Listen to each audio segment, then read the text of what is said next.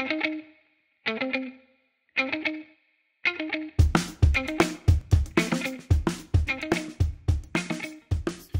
and welcome to Building Context. This is a series of videos that we're doing on APIs and API security. My name is Chris Westphal. I head up product marketing here at Salt Security. And again, today I'm joined by Michael Otspitsky. He's our technical evangelist. Michael, welcome to the episode.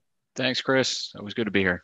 It's great to have you back. We're continuing our discussion on API attacks, and today we're going to talk a little bit about credential stuffing, which is probably one of the more common. Actually, all these are fairly common, but this is kind of the gate. Credentials or authentication is really at the gate of a lot of these applications. A lot of these apps are more and more applications are authenticated, right? And you need credentials to get in. Mm-hmm. So maybe we can start off by talking about credential stuffing. And just to put a little frame around this, I know, like a lot of these attack types that we're talking about, the definition can be quite broad. So maybe we can talk about what credential stuffing is and what it isn't. Yeah, absolutely. Yeah, it's a really good question, Chris. I'd say we see it quite a bit. I mean, certainly in security circles where the terms get overloaded. But even sometimes with our customers, when they start seeing these attacks, it can be newer. In the world of security, most of us are familiar with brute force attacks. And we've seen many cases where these types of events, credential stuffing, get described purely as brute forcing. They are distinctly different, right? Because, with brute forcing, typically the attacker has little information to go on about a user credential, right? Well, maybe I know the user ID, but I don't know the password. I might not know either, right? So I'm going to start attempting sequences of characters to attempt to guess a working user ID or password. And I have to do that over many requests. I need to throttle that because I'm either going to bump into a rate limit or I'm going to hit an account lockout. So it can be slow and painful, unless you have direct system access. But typically through APIs, it's a little bit harder to do, right? Which is why we've seen rate limits pushed so heavily as kind of the defensive mechanism for these types of attacks.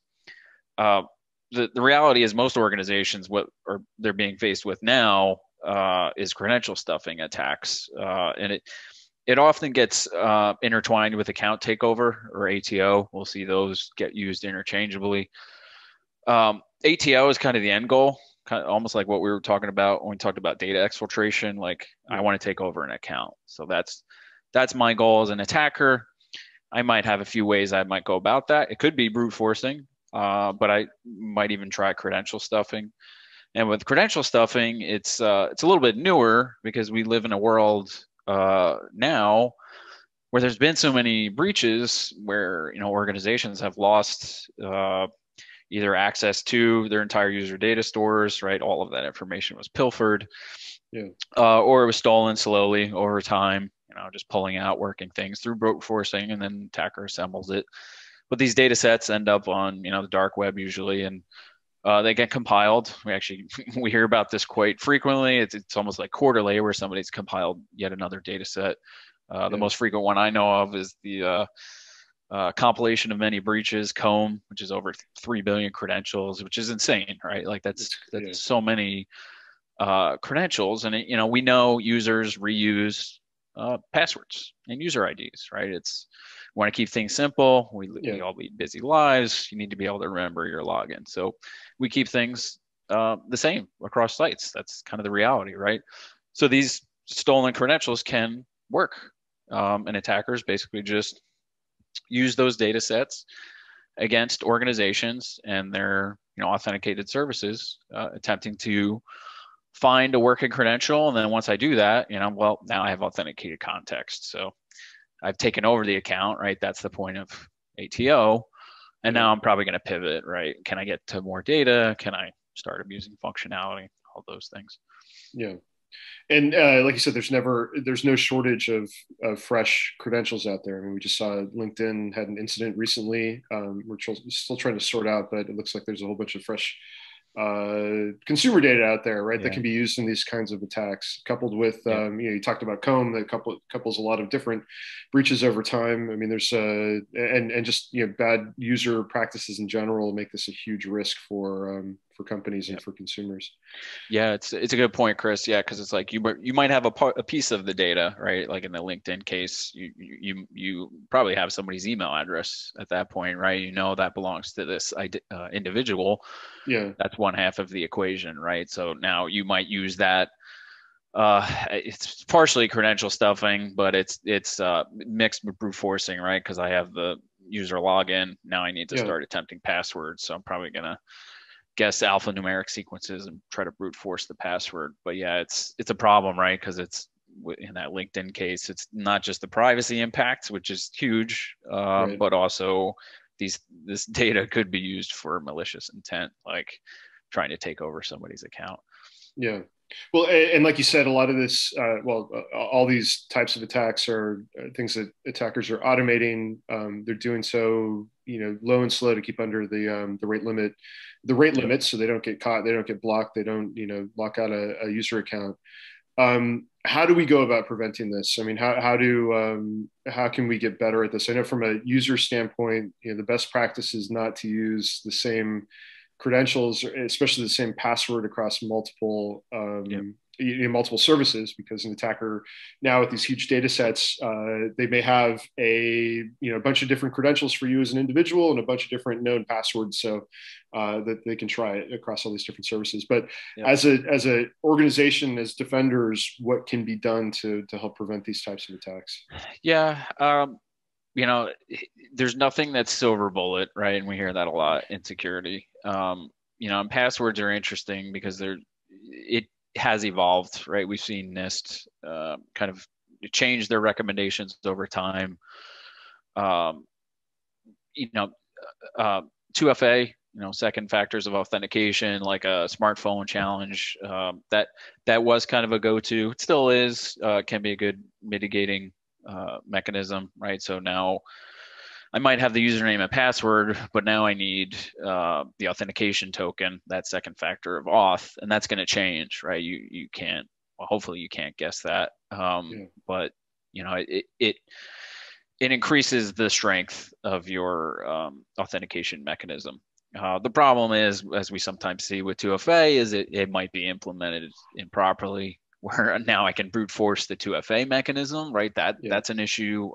Maybe you're not using long enough number sequences, so now you don't have enough randomness, right? And like we've been talking about, automation's the name of the game, right? And these APIs are available because that's just the business design. So yeah, rate limits can't always detect, if somebody is trying to brute force a 2FA challenge, are you going to detect that? Some organizations don't, right? I think we saw that a couple months ago. Somebody found a way to brute force Microsoft's 2FA mechanism in yeah, Office 365 because it was just doing it intermittently, right? So it's potentially an infrastructure problem there, but it's interesting, right? That's why I said like it will help raise the bar, but it's not going to be foolproof. You can go with longer, password complexity, but usually that's diminishing returns because we yeah, know, users don't like complex passwords. They're going to start to write them down or use password storage mechanisms. Passphrases were kind of recommended for a while, like maybe a sentence, like that's easier to remember, and it actually yeah, adds quite a bit of complexity to combat automation where they're trying to brute force these things. That can also kind of help raise the bar. Um, those help a little bit as like mitigative for somebody that's designing the access control and user and password policies, but and things like password history and account lockout thresholds, they're all kind of helpful. The problem though is like if you get too aggressive with them, those controls, you start to impact user experience. And yeah, we see this a lot with captchas, like where it's just damaging to the user experience, right? If you've hit a page two times as a human, and then suddenly you're getting challenged with a captcha, it's like, did I look like a machine? Like that's crazy. You don't But like identifying crosswalks in yeah, the and the trees through the forest, right? And then you're yeah, squinting, and exactly. it's like, I don't. But is this a picture of the thing? Like I don't know. And then you fail that, and now you got to do another captcha, and Right. it's interesting because those are usually put in place on like ticket sales. We've talked about that in another episode, right? Like some high demand item, you just bumped into the captcha. By the time you solved it, you just missed out on the item, right? So Yeah, these are the super types of frustrating. scenarios where captchas, like, they're just kind of universally hated. Yeah. We see other approaches too where they push things client side. Though it's diminishing returns, right? Because we know in the world of APIs, there's kind of this large ecosystem of integrations. You could break those, right? Or you just can't support direct API communication, right? There isn't necessarily a front end consumer at that kind of piece of the API sequence, right? Those aren't your API callers. So challenging somebody client side just might not even fit into the scenario. But attackers are also thrifty, right? And resourceful. They'll find ways around captchas. They use captcha solving services themselves. They reverse engineer any client side code you will put in. So ultimately, organizations that are in this world and concerned about account takeover, which is everybody, right? Like in most cases, you need authentication in place to protect your data and your users. So everybody's kind of at risk of credential stuffing and account takeover. We see this as a big trend. You have to start looking at what are the behaviors of my API callers. What does a normal login sequence look like? Are they requesting logins from different locations? Are they attempting too many hits against the login API using different credentials?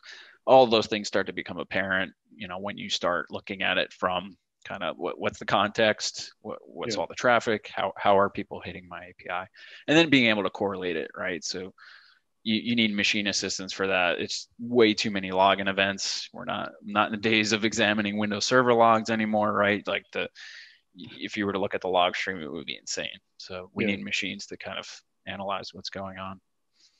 Yeah, it makes sense. Another big data problem that can be hopefully solved or addressed Absolutely. using machines.